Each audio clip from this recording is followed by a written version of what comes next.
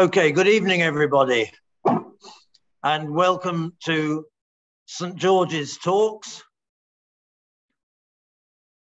Guten Abend, meine Damen und Herren, und willkommen in St. Georg's Gespräche, a series of monthly talks, always the third Tuesday of the month, on themes pertaining to Germany or local interest to this church, St. George's, which has stood here since 1762.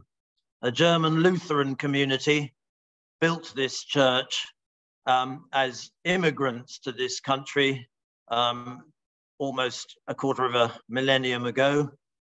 And they operated in this area largely as sugar bakers, but obviously other industries as well as they became integrated.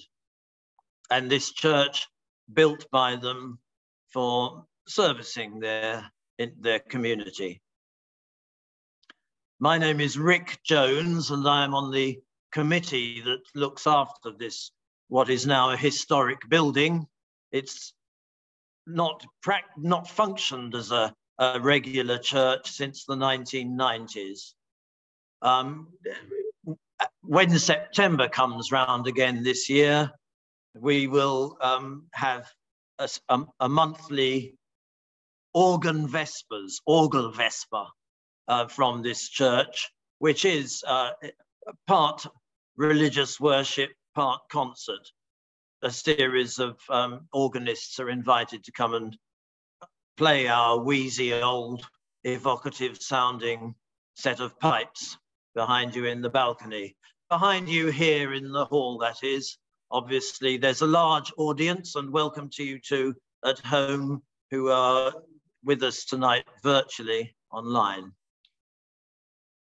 The speaker this evening is a traveller and lecturer of great experience. There is almost nothing about German culture and history that he doesn't know.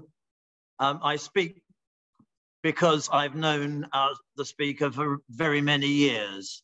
When I was young and unshaven, he taught me German.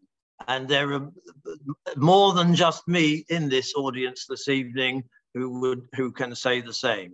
Frank Pattison, who is our speaker tonight, has taught many generations of young people over the years, not just German language, but about the whole history of the nation, the culture, everything. In fact, one of the first lessons we had involved drinking Glühwein, which was probably against the school rules back then, but we got away with it anyway.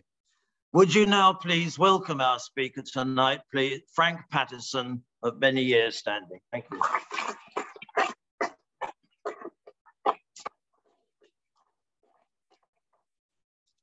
This is the difficult bit, everybody. Bear with me, please.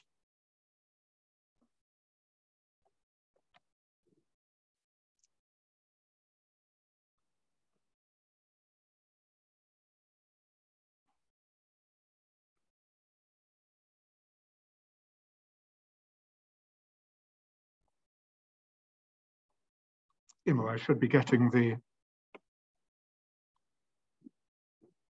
is it this one here, PowerPoint presentation?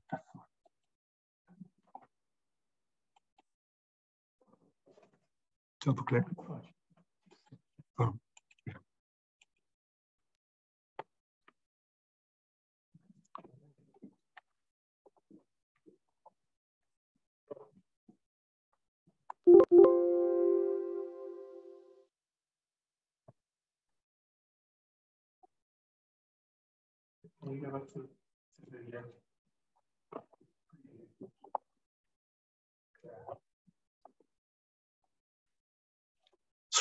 Screen sharing. So yeah. I said this was the most difficult bit by far. Getting started. It's a great pleasure to be. Yeah, it's a great pleasure to be addressing this group for the fourth time. Also a great joy to be working with Rick yet again I first taught you, Rick, exactly 50 years ago when you were 16. So that gives Rick's age away. Probably also gives mine away as well. I'm hoping to now to get started. I think I may need technical help in a moment.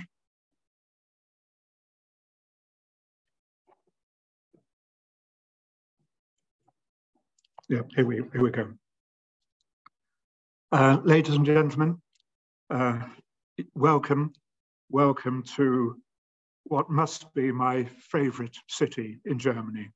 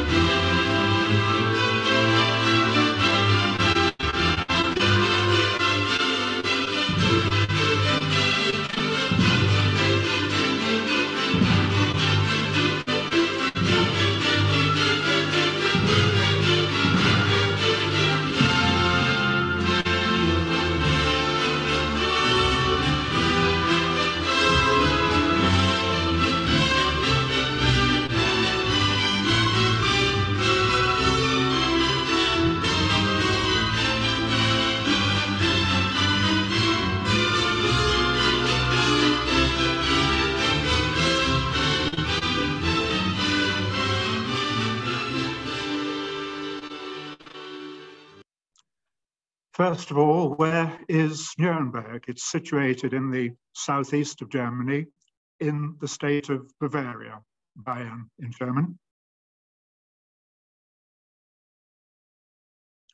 More precisely, it lies in the northern part of Bavaria, Franconia, Franken, which has a proud separate history. It consists of Upper, Middle, and Lower Franconia, and the most important city and unofficial capital, Nuremberg, lies here in Middle Franconia. I just need to move things a bit. Imo, can you help me to...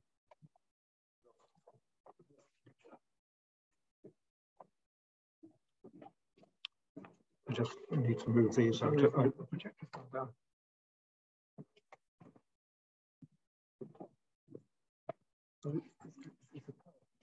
Yeah.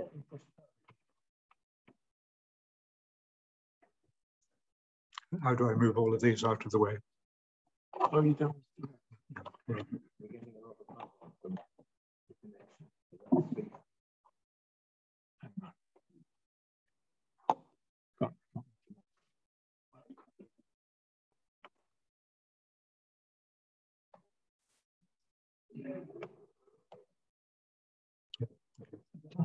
Yeah.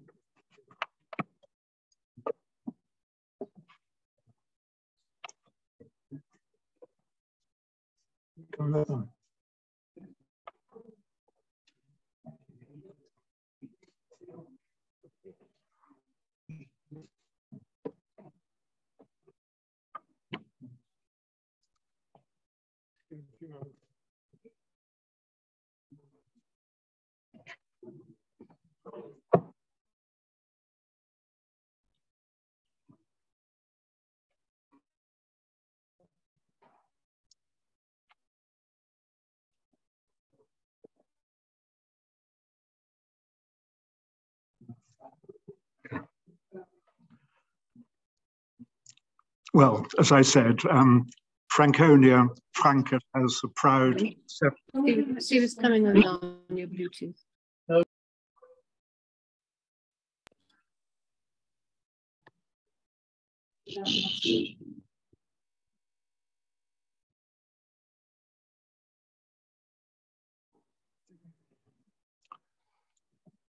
So back to Franconia, Franken, and Nuremberg is the unofficial capital of Franconia. The Franconia and the former free imperial city of Nuremberg are part of Bavaria, is down to Napoleon. During the Napoleonic Wars, Napoleon rewarded his ally Bavaria for its support by elevating it to the status of a kingdom and allowing it to increase its territory by absorbing Franconia. The Bavarian takeover was and still is greatly resented in Franconia. It's never been a happy union, and there's a great rivalry between Franconia and Bavaria, extending even to whose sausages are best, and rather more seriously, who's better at football, Bayern Munich or FC Nuremberg. Nuremberg was first mentioned in 1050 when it was the site of an imperial castle, Kaiserburg. It stands on a rocky outcrop and dominates the city. The Holy Roman Empire, that 1,000-year empire which lasted from Charlemagne to the beginning of the 19th century, had no fixed capital, and the emperors maintained castles and palaces in a number of cities, including Prague and Vienna. But over the centuries, the emperor of the day resided more often in Nuremberg than in any of his other castles and palaces. The castle was extended and is largely what we see today. The medieval city was surrounded by a massive city wall and ditch. In hundreds of years, its defenses were breached only once by the American 7th Army on Hitler's birthday in 1945. The formidable wall was 3.5 miles in length and an average of 25 feet high, guarded by towers and spanning the river with bridges. By the middle of the 13th century, Nuremberg had become a free imperial city, which is to say, subject only to the emperor himself, and a prosperous trading center, favored by its position on important trading routes, which connected it with the Baltic, Augsburg, Florence, Venice, and Rome, and via Leipzig with Spain, France, Poland, and Russia. An English guidebook of 1858 describes medieval Nuremberg thus: the greatest and most wealthy of all the free imperial cities, the residence of emperors, the seat of diets, the focus of the trade of Asia and Europe, the most important manufacturing town in Germany, the home of German freedom and art, the cradle of the fine arts, of poetry, and of almost numberless inventions. In 1356, the Emperor Charles IV named Nuremberg as the place where every newly elected ruler had to hold his first imperial diet. Nuremberg thus became one of the centers of the empire, effectively its capital. In the 15th century, Nuremberg was further honored when the Emperor Sigismund decreed that the imperial crown jewels should be kept in Nuremberg in perpetuity. This is the iconic crown of the Holy Roman Empire, with its 8 panels and central arch.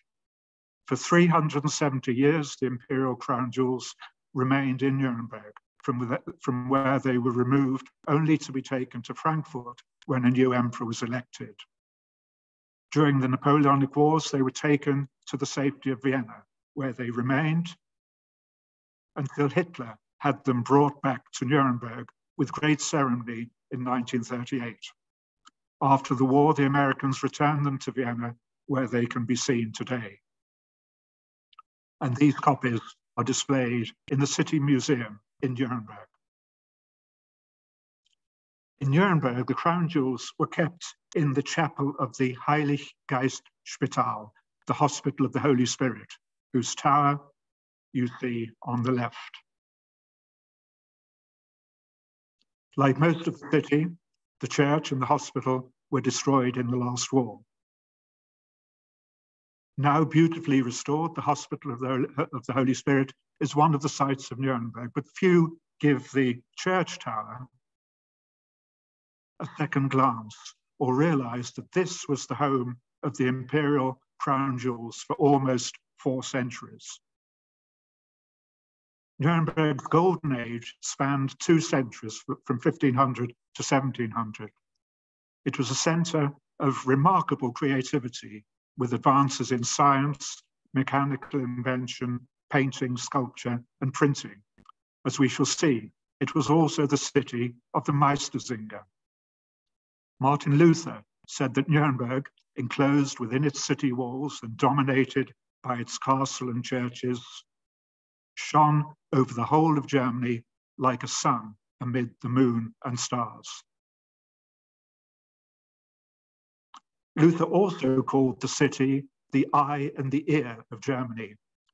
With over 20 printing houses, it was the media center of the time. This very early copy of Martin Luther's 95 Theses, which launched the Reformation, was printed in Nuremberg in 1517.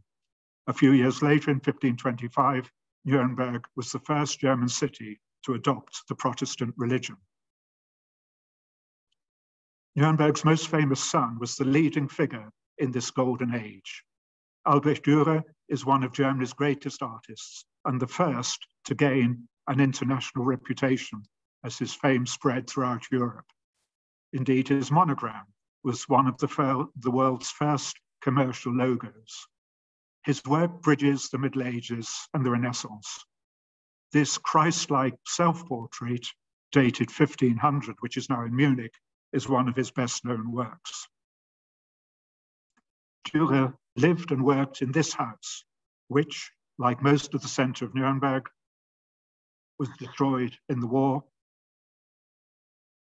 and rebuilt stone by stone. Perhaps Dürer's famous 4 horsemen of the apocalypse anticipates the devastation that would be visited on his city. Appropriately, several of Dürer's works are displayed in the Germanisches Nationalmuseum in Nuremberg, the largest art museum in the German-speaking world. To the right is his portrait of the Emperor Sigismund, he who decreed that Nuremberg should permanently house the crown jewels. And to the left is Charlemagne, with the crown jewels, including the famous crown. It's a fine portrait, although historically inaccurate, as the crown was first used over a century after the death of Charlemagne. But perhaps we can allow Dürer some artistic license. The Nuremberg collection is Dürer's painting of his teacher, Michael Wohlgemuth. Just look at the detail, the lips, the wisps of hair, the folds of the flesh, the eyes. But Dürer owes his international fame not only to his sublime skill as an artist. He was born in the right city at the right time, and, being a shrewd businessman, realized the potential of the printing press. Using this new technology, he mass-produced thousands of his etchings and woodcuts, selling between 4,000 and 5,000 copies of one print alone, this one, the rhinoceros. He'd never seen a rhinoceros and based his drawing on a journalist's description, adding whiskers, because animals have whiskers. Around the year 1500, 4 giants of the German Renaissance were working in Nuremberg.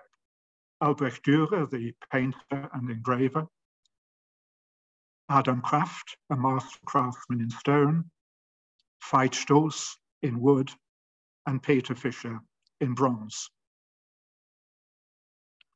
This old photograph shows the 2 great cathedral-like Gothic churches which dominate the center of the city, the Protestant churches of St. Sebald and St. Lawrence.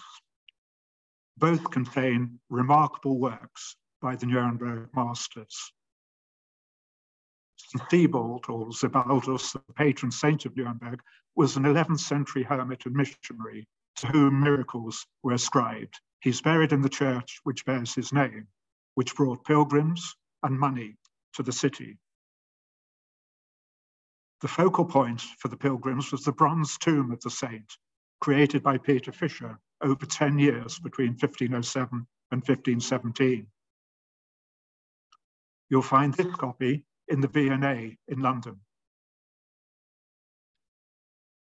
And Nuremberg's other great Gothic church, St. Lawrence, also contains works by Nuremberg's masters.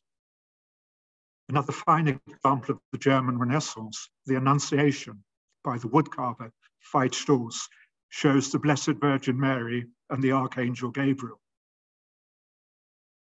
With its exquisite attention to detail, it could be Dürer painting, but carved in wood. In the same church, we find the towering tabernacle by Adam Kraft, a remarkable work of tracery which rises 60 feet up into the vaulted roof of the church. It's far more elaborate than was needed to house the sacrament for communion, but it's a statement of both the master's skill and the wealth of his patron, a Nuremberg merchant. Kraft has carved himself at the foot of the tower as though he's bearing its weight on his shoulders. An important member of Nuremberg's remarkable generation of artists and scientists, one who's left a lasting legacy through the music of Richard Wagner, was the poet, shoemaker, and Meistersinger Hans Sachs. The Meistersinger were members of guilds of singers, amateurs from the artisan and trading classes who were primarily master craftsmen. Hans Sachs was a shoemaker, for example. They presented their unaccompanied songs at festivals and competed against one another for prestigious prizes. The movement flourished in towns and cities throughout Germany in the 15th and 16th centuries, and the Nuremberg school, with Hans Sachs as its leader, was the most distinguished. Nuremberg's Meistersinger have been immortalized in Wagner's opera Die Meistersinger von Nuremberg, which evokes the atmosphere of Nuremberg's golden age. Nuremberg in its golden age produced not only artists, but also scientists and engineers. The printer, Anton Kohlberger, Albrecht Dürer's godfather, recognized the commercial potential of the printing press and established Europe's first printing house in Nuremberg. In 1492, Martin Beheim from Nuremberg designed possibly the first ever globe of the world, and certainly the oldest surviving one. Peter Heinlein from Nuremberg is regarded as the father of modern clocks and is credited with the invention of the first pocket watches. By the time of his death, his clocks and watches were sold all over Europe. This timepiece by Heinlein, dated 1505, is under 2 inches across and would have been worn as a pendant, a most impressive status symbol. In the Holy Roman Empire at this time, there was a saying: if I had Venice's power, Augsburg's splendor, Nuremberg's esprit, Strasbourg's weapons, and Ulm's money, I would be the richest man in the world. And by esprit was meant creative spirit and openness to innovation. The heart of the city was and still is the Grand Market, Hauptmarkt. To the left, we see the Church of Our Lady, Frauenkirche, and to the right, the so-called Beautiful Fountain. The Frauenkirche was built in the 14th century as a Roman Catholic church, as they all were. When Nuremberg embraced the Protestant religion in the 16th century, it became a Lutheran church, but was returned to the Catholic Church when Nuremberg was absorbed into Catholic Bavaria. The Holy Roman Empire was not ruled by one dynasty. When the emperor died, his successor was chosen by 7 prince-electors. This glockenspiel on the facade of the Frauenkirche shows the electors paying homage to the emperor, who would be bound to hold his first imperial diet here in Nuremberg. The other main feature of the Grand Market is the magnificent 14th century beautiful fountain. Richly decorated with 40 figures from history, it's one of the sights of Nuremberg and a Gothic masterpiece. Here we see Alexander the Great to the left, and to the right, some of the 7 prince-electors of the Holy Roman Empire. The fountain and the church form the backdrop to the Christmas market, Christkindlesmarkt, one of the world's oldest Christmas fairs. It too goes back to Nuremberg's golden age, being first recorded in the early 17th century. From the bright lights of the Christmas market to darkness, this 1930s postcard is a reminder that the square was renamed Adolf Hitler Square as early as 1933. This poster of the square advertises Nuremberg as the city of the party rallies. And this photograph of the square shows that the city welcomed Hitler with enthusiasm. We shall return to this dark chapter in Nuremberg's history later. Nuremberg's golden age came to an end towards the end of the 17th century. During the 30 Years' War, it suffered enormous human and economic losses. Protestant Nuremberg and its Swedish garrison under King Gustavus Adolphus were besieged by the Catholic Emperor's forces, and though the city was never taken, some 40,000 citizens were killed or died of hunger and disease. The population halved, and the city's decline was accelerated. Once one of Europe's leading commercial centres, Nuremberg was overtaken by cities like Hamburg and London, which had access to the new overseas trading routes. Its decline was hastened by its own restrictive practices. All the Jewish merchants were expelled, and the guilds refused to admit the weavers exiled from France and Flanders, who were welcomed by Nuremberg's competitors. A long period of stagnation was followed by humiliation. When the Holy Roman Empire collapsed and Napoleon's troops occupied Nuremberg. In 1806, the city was awarded to Bavaria, which Napoleon had elevated to the status of a kingdom. And the citizens of the former free imperial city of Nuremberg were reluctantly the subjects of the Bavarian king, Maximilian. This at least had the advantage that Bavaria took on the huge debts that Nuremberg had accumulated during a century of decline. This would prepare the ground for a new beginning. With Bavarian money, the city's trade and commerce revived. Within a few years, Nuremberg had once more become a center of enterprise and innovation as it embraced the Industrial Revolution. In 1835, Germany's first passenger railway connected Nuremberg and Fürth. The locomotive Der Adler was built by Robert Stephenson. In 2008, a reproduction of this first train traveled the same journey. The city welcomed new manufacturing industries. For example, MAN, the predecessor of the engineering company MAN, was founded in Nuremberg in the 1840s. Faber-Castell, founded in Stein, a leafy suburb of Nuremberg, is the world's oldest pencil manufacturer and still a world leader, now has factories in 22 countries. The electrical company Schuckert was founded in the 1870s, and at its height employed 10,000 workers on the outskirts of Nuremberg. The company's continuing success led to a merger with Siemens, which remains Nuremberg's leading employer. And appropriately, Siemens today supplies the city's trams.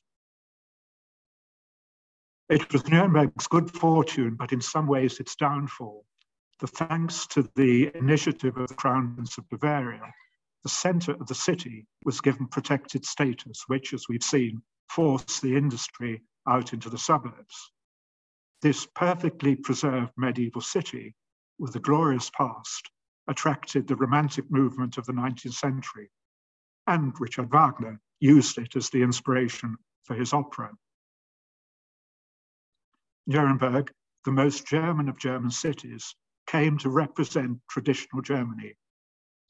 In the 1920s, the Nazis, who sought legitimacy by presenting themselves as the successor to Germany's imperial past, saw Nuremberg as the ideal setting for their rallies. This poster makes the point. It reads, Nuremberg, the German city, from the city of the imperial diets to the city of the party rallies. The majority of posters for the rallies featured images of imperial Nuremberg with the castle and the towers. From an early date, the Nazis had a strong base in Bavaria. Hitler's failed beer hall putsch took place in Munich in 1923, and Munich would later be officially known as the capital of the Nazi movement. The Nazis also had much support in Middle Franconia, the region surrounding Nuremberg, and the police were known to be sympathetic to their aims. One of Hitler's earliest supporters and a lifelong ally, Julius Streicher, who marched with him in Munich, founded the Nuremberg Nazi Party in 1922 and later became the powerful Gauleiter of Franconia. He was a fanatical anti-Semite and the founder of Der Stürmer, published in Nuremberg from 1923. This was an obscene publication which spread vicious anti-Jewish propaganda, and by the late 1930s had a circulation of almost 500,000. The line at the bottom of the page, Die Juden sind unser Unglück, the Jews are our misfortune, appeared on the front page of every edition. The Nazis held their first mass rally in 1927, 6 years before Hitler became Chancellor. Nuremberg was the obvious venue, not only for the historical and political reasons already mentioned, but also on account of its central position in Germany and excellent rail links. When Hitler came to power in 1933, he decreed that the annual rallies would permanently be held in Nuremberg. The rallies were rich in symbolism. The columns of regular troops, the SS, the Hitler Youth, and all the other Nazi organizations marched through the medieval city and past the imperial castle to the rally grounds, linking Nuremberg's glorious past with Germany's dynamic future. A further advantage of Nuremberg was that it possessed a large public park incorporating a memorial hall, which you see there. This was converted by the Nazis into a huge parade ground, the Luitpold Arena, where Hitler, in a quasi-religious ritual, honored those who died for the Nazi cause. The ceremonies were always on the grand scale, with Hitler at the center.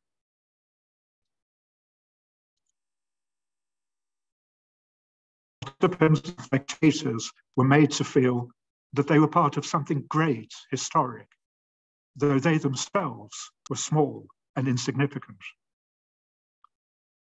What you've just seen down here in the corner was only a small part of the huge complex designed by Hitler's architect, Albert Speer. His plans included a Congress hall, the German stadium holding over 400,000 spectators, a parade ground for the army, the Zeppelin field, a gigantic arena for war games, the March field, and a camp for the various Nazi organizations participating. The design of the Congress Hall, as you might guess, was inspired by the Colosseum, but in a horseshoe with a roof. The hall would have had seats for 50,000. Building began in 1935, but the project was never completed and remained a shell, one of several grandiose Nazi schemes which remained unfinished, or, like Hitler's proposed new capital, Germania, didn't even begin. This was the case with the gigantic German stadium with its planned 400,000 capacity. It was scheduled to be completed by 1945, but work never progressed beyond the excavation of a huge pit for the foundations. After 1945, part of this huge hole was used as a dumping ground for rubble from the destroyed city, enough to form a mound, which was covered with topsoil and planted with trees to form a low hill, and the rest of the hole became an artificial lake. The Zeppelin field was one of the few parts of the complex to be completed. Based on the Pergamon altar, it's typical of monumental Nazi architecture.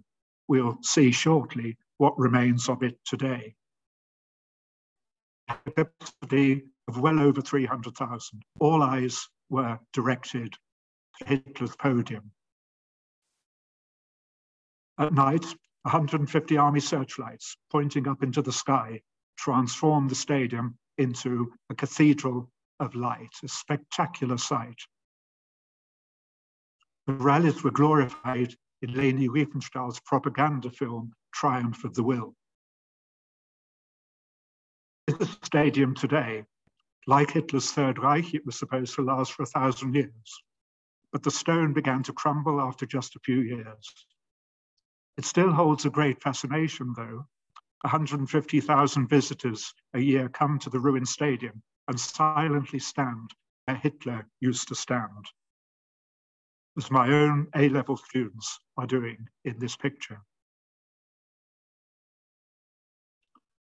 Hitler used the 1935 Nuremberg Rally as the platform for announcing the Nuremberg race laws. Jews were stripped of German citizenship, forbidden to marry or have sexual relations with Germans, and deprived of all their civil and political rights. Within a few years, Jewish children were forbidden to go to school. All men had to add Israel to their name, and women, Sarah. This incredible table helps you to establish how Jewish you are and who you're allowed to marry. The Jews had returned to Nuremberg during the period of industrial expansion in the late 19th century and played a leading role in the city's economy. This 1920s postcard shows the principal synagogue on the right with a statue of the poet Hans Sachs on the left. In November 1938, on Kristallnacht, the night of broken glass, Jewish homes and shops were looted and synagogues destroyed, the prelude to the Holocaust. Finally, the world became aware of the atrocities committed by the Nazi regime.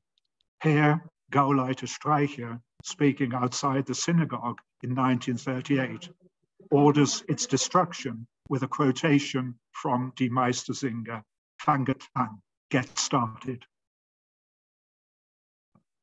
When the Nazis came to power in 1933, thousands of Jews had already left, but 7,500 were still living in the city. Before the outbreak of war, a further 5,000 Nuremberg Jews emigrated or moved to other parts of Germany. Of the 2,500 who stayed, 1,600 were deported to extermination camps where few survived. When the American army liberated Nuremberg in 1945, only 40 Jews remained, probably saved because the air raids had destroyed the Gestapo's records. Today, the Jewish population of Nuremberg numbers about 2,200, most of them refugees from the former Soviet Union. The Nuremberg rallies traditionally began in the Opera House with a performance of Die Meistersinger, and it seems appropriate that the last opera performed in the partially bombed out house in 1945 was Wagner's Götterdämmerung, the twilight of the gods. The end was near. In 59 separate air raids, some 8,000 British and American bombers destroyed 90% of the historic center. 6,500 were killed and over twice that number injured. In the final land battle, a further 1,000 German and American soldiers lost their lives. Few German cities were more heavily bombed than Nuremberg. But in the context of the war, it was a legitimate target. As a major industrial center, it produced armaments and munitions. Firms like MAN and Siemens provided military vehicles, aircraft, and electrical equipment. Nuremberg was also an important rail hub on the routes from north to south and east to west. Finally, the British and Americans were well aware that this was the spiritual home of the Nazi movement. It had welcomed Hitler with enthusiasm and would pay a heavy price for its folly. A couple walk through the remains of Adolf Hitler Square. What would the future hold for Nuremberg? First, there would be a reckoning. The war trials were held in Nuremberg for two reasons. Most importantly, Nuremberg, more than any other city, was associated with the rise of the Nazi Party.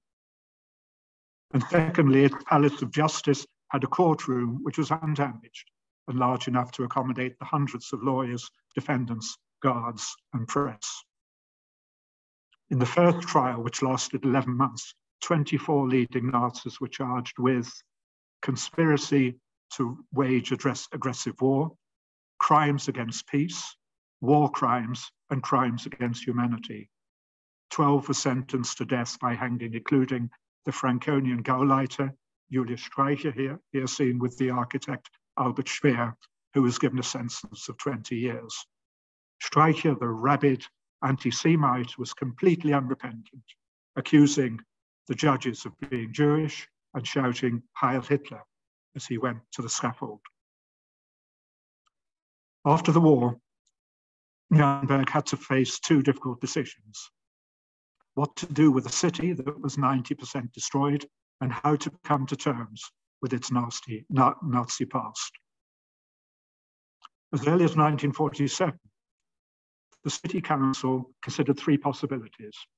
One, to leave the city as a gigantic ruin, as a warning of the consequences of blindly supporting an evil regime.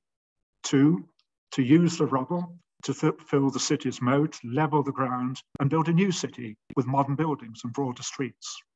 Or three, without in any way diminishing Nuremberg's responsibility for its part in the crime of the Nazis, to rebuild a city that had once been the glory of Germany in the original style, with narrow cobbled streets and half-timbered houses. And this is what they chose. As can be imagined, the rebuilding was a massive project which took decades. The majority of buildings were rebuilt in the original style, or at least in a way that was compatible with the pre-war townscape. This city mansion, the Tucher Palais, was built for the wealthy Tucher family in the early 18th century. In 1945, only the facade was left standing, here on the right. The facade was secured, and over several years, the surrounding rubble was cleared. Finally, the mansion was completely rebuilt, the only house in that wasteland to be restored. And here it is today, one of the best addresses in Nuremberg.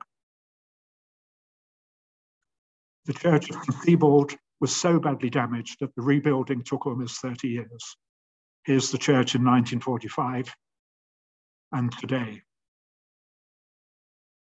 It's appropriate that in this church we find the Coventry cross of nails. Like many of the ruined churches of Germany, the Waldeskirche has received a cross formed of nails from the ruins of Coventry Cathedral, destroyed by the Luftwaffe in 1940. After the war, the Coventry cross was presented to ruined churches throughout Germany and Europe. And with its motto, Father, forgive, it's a powerful symbol of reconciliation. Every Friday, the Coventry Litany is spoken in this church and all the ruined churches which have received the cross of nails. The hatred which divides nation from nation, race from race, class from class. Father, forgive. The covetous desires of people and nations to possess what is not their own. Father, forgive. The greed which exploits the work of human hands and lays waste the earth. Father, forgive. The priceless, beautiful fountain here to the right was easier to restore. It was saved because a courageous director of public works enclosed it in concrete, thereby admitting that the city might be bombed, which the Nazis considered treason. Here's the beautiful fountain in 1946, undamaged, but surrounded by ruins. The monuments of two giants of Nuremberg's golden age survived, while all around them is destroyed. Hans Sachs and Albrecht Dürer, his only company, two American GIs.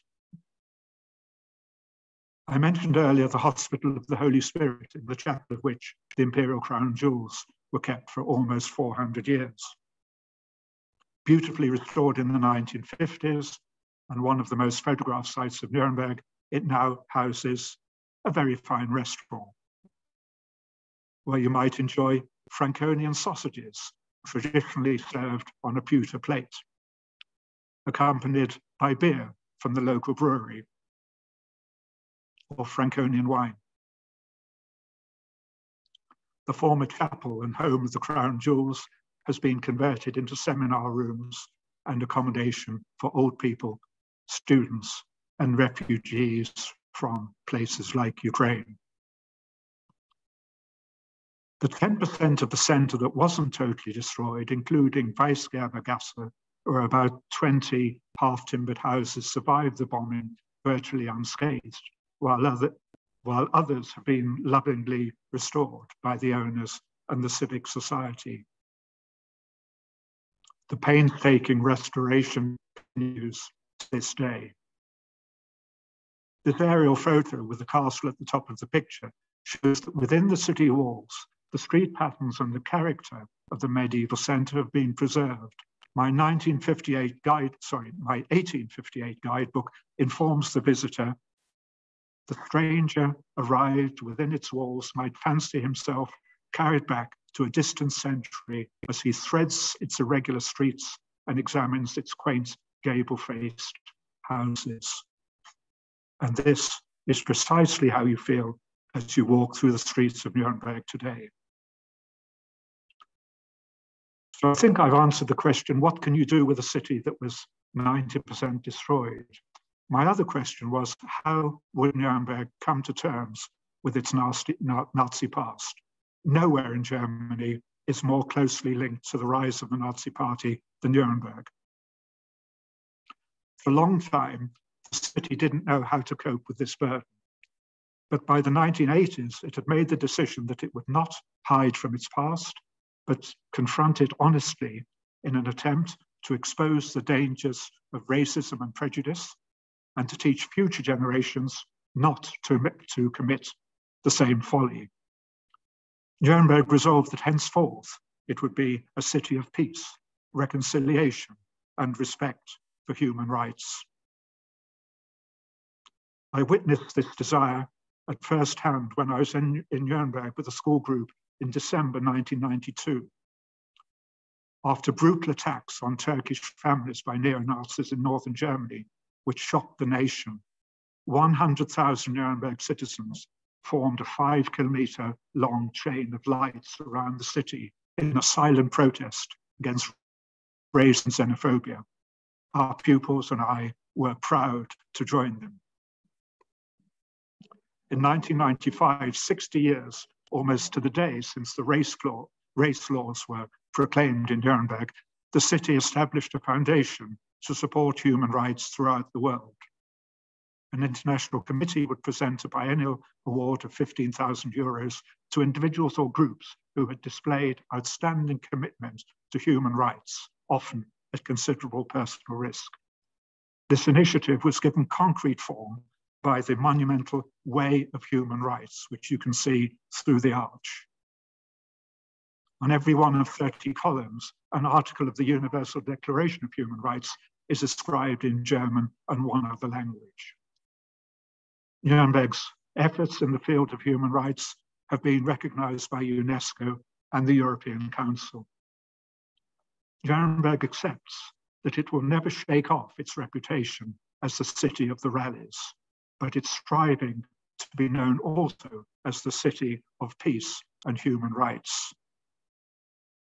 Nuremberg puts the education of the young at the heart of its mission.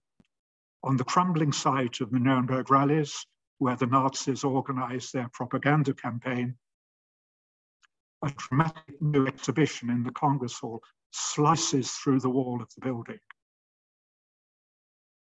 slices through the propaganda and the myth.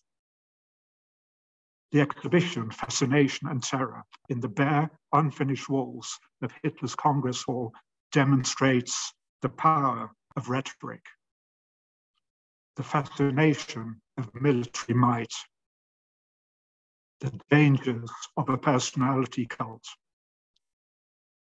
the seductive appeal of populism. This is Nuremberg, the city of peace and human rights, confronting its past with honesty and a determination never again to repeat the folly of the past. In almost 1,000 years, Nuremberg has experienced greatness and ignominy, but it faces the future with confidence. This evening, we've seen the glory of medieval Nuremberg.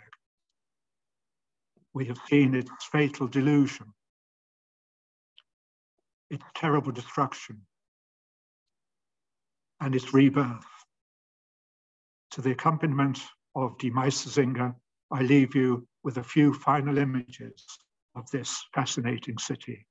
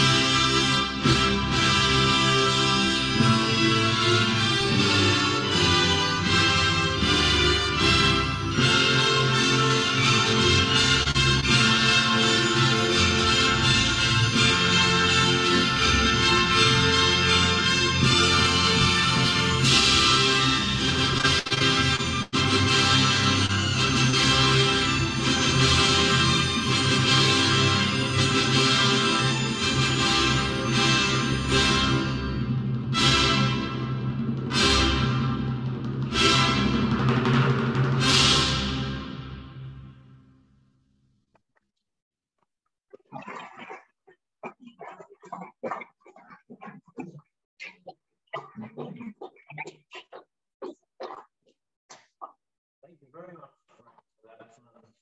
Very moving.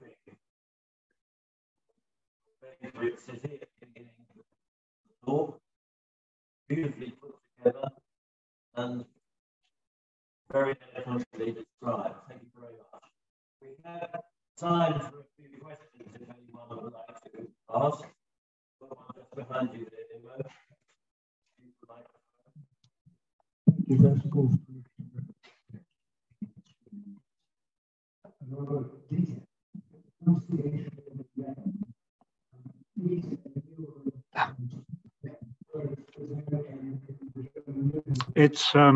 It goes.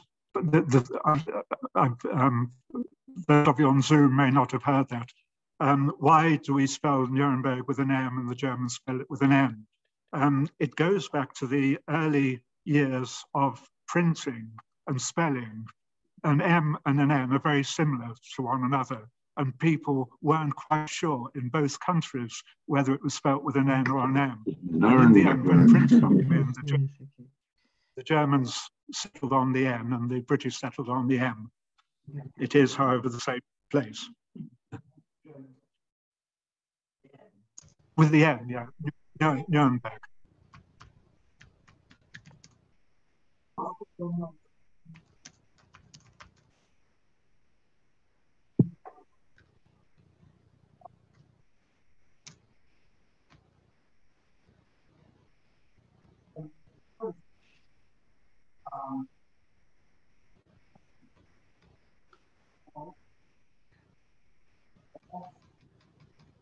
at least we now know how to do it, but it's a bit more complicated than I thought. Mm.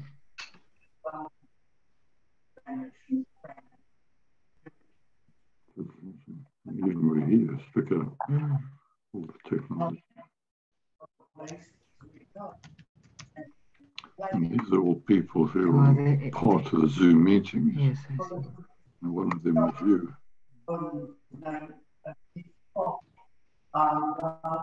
Is there much?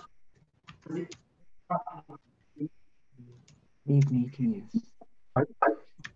I was asked about relations between Krakow and Nuremberg, and in particular, it's interesting that you mentioned the remarkable work of Veit Stoss. I showed the picture, the Annunciation. Probably his greatest work is in Krakow, where he worked, I think, probably more than in Nuremberg. The altar in the Church of St. Mary, which I'm sure you know, just off the square. Yes, there was a lot of commerce and a lot of artistic exchange between the two cities.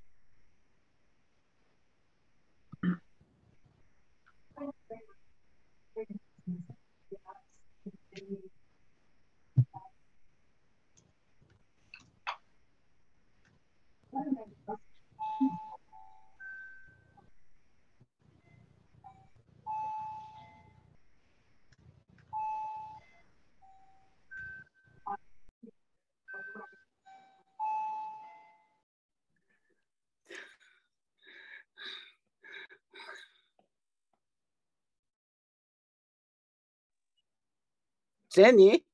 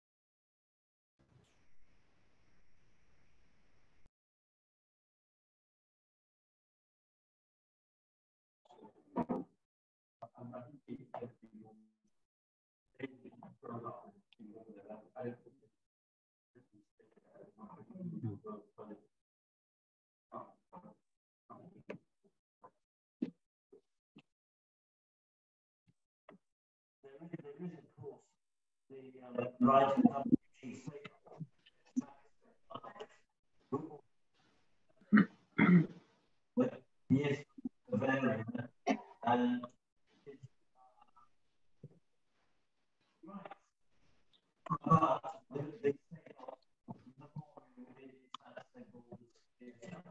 and it means a lot to the fact that its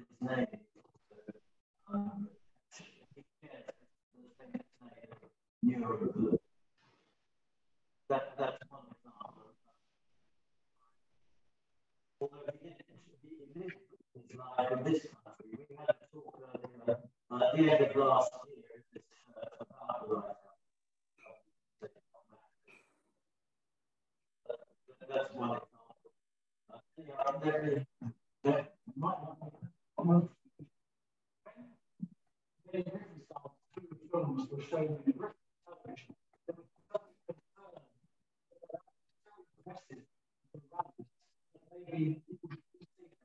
Are they shown in German? Yeah. Yes, this a comment I agree absolutely. The power of the two films that Leni Riefenstahl made, in particular the 1935 film, The Triumph of the Will. Are they ever shown in Germany? I've seen them in Germany, not as a major cinema event, but they certainly are shown at meetings. They are tremendously powerful. It's absolutely brilliant film. And those images, as you know, are used over and over again in programs about the Third Reich. So no, and Mein Kampf has been banned in Germany, as you know, but the films haven't been. So as far as I'm aware, I've certainly seen them anyway.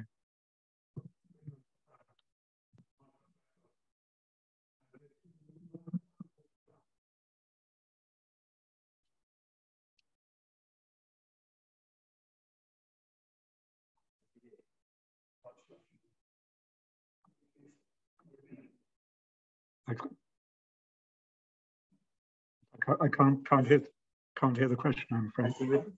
Oh, it's.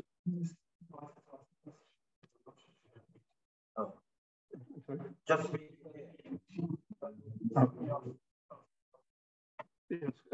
yes, the person who's asking the question, could you ask it, please?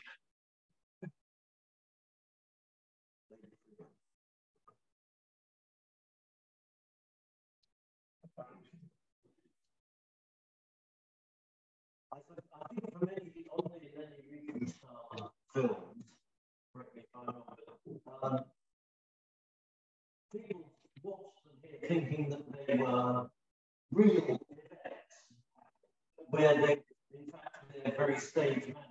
They're created as films, directed by a recent style, with pure propaganda in that sense. We take it as if it were a real effect. Yes.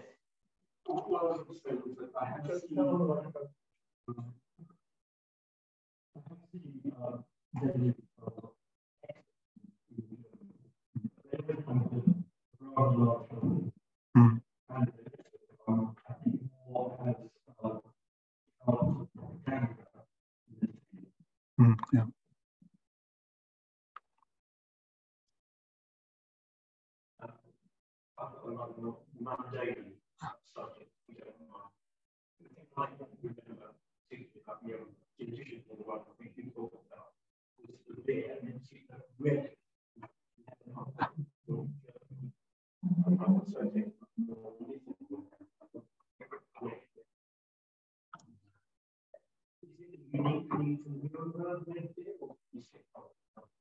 You're asking the wrong person. I love my German beer. I don't drink Nuremberg red beer. I don't drink Bavarian wheat beer. I don't drink Düsseldorf amber beer. So it rings a bell. And any beer drinkers in the audience, have you had red beer in?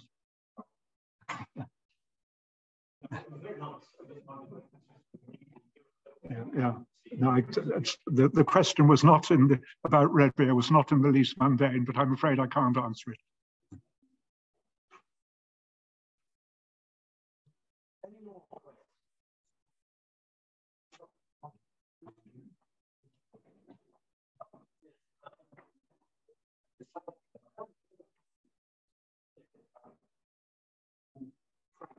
Golden age you described, it sounded as though there was a strong element of being in the right place at the right time. 200 years later, it wasn't in the right place anymore. Was there anything else you think really made Nuremberg special during its golden age? If so, did it have any resonance for the modern world, or was it just a product of its time? And Tim's question, how did it come that Nuremberg was the right place at the right time? I think with creativity that people are inspired by what's around them.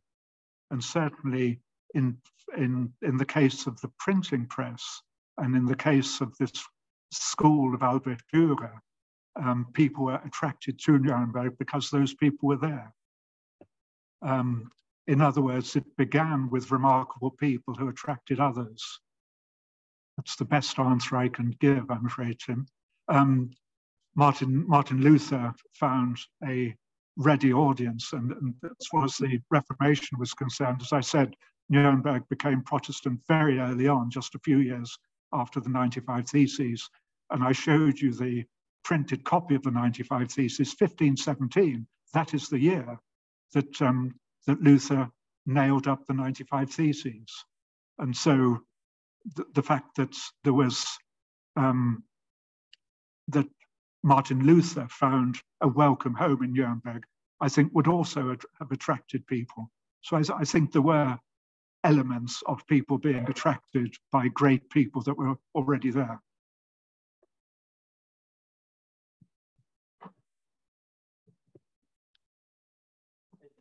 Mark, you want to there's a mic there. I was really taken aback by the statistics.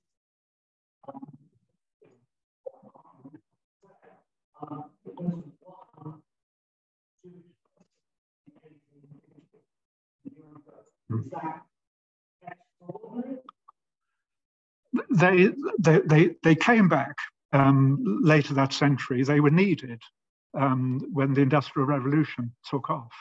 But no, they'd been expelled. All I'm thinking of Speyer, for example. You can think of lots of examples where the Jews were expelled and didn't come back for 2 or 3 centuries, and that was the case of Nuremberg. Thank you, Frank, very much for that. I think we have really run out of time now on this evening's talk. I'm sure it's, you will agree with me that this has demonstrated what an inspiring teacher Frank was for me, others here, and remains today. That was a very engaging and enlightening talk, Frank. So thank you very much. Just to say that in a month's time, the last lecture of this current season will take place, and interestingly, perhaps in connection with Nuremberg's history, Centre of Printing, talk is on the history of German black letters, which typefaces, which will be given by our friend Gio here, who is our master of text. Simply, both an expert on printing and the text that we would be hopeless, foundering like ducks if it weren't. Anyway, thank you all very much for coming this evening. Those present in the hall tonight, perhaps you'd like to join us for something at the back of the church and something to eat. Unfortunately, I'm afraid that doesn't apply to the people online. You'll have to get your own refreshments, I'm afraid. But thank you all very much for turning up this evening as well and supporting